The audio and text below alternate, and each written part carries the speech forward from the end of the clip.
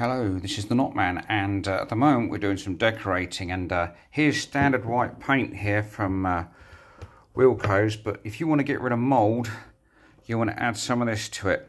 Yeah, this is really good anti-mould paint additive. This is brilliant. Just a few drops into the paint, which I've already put in here actually, and then all you do is just stir it in, just make sure it goes in nicely.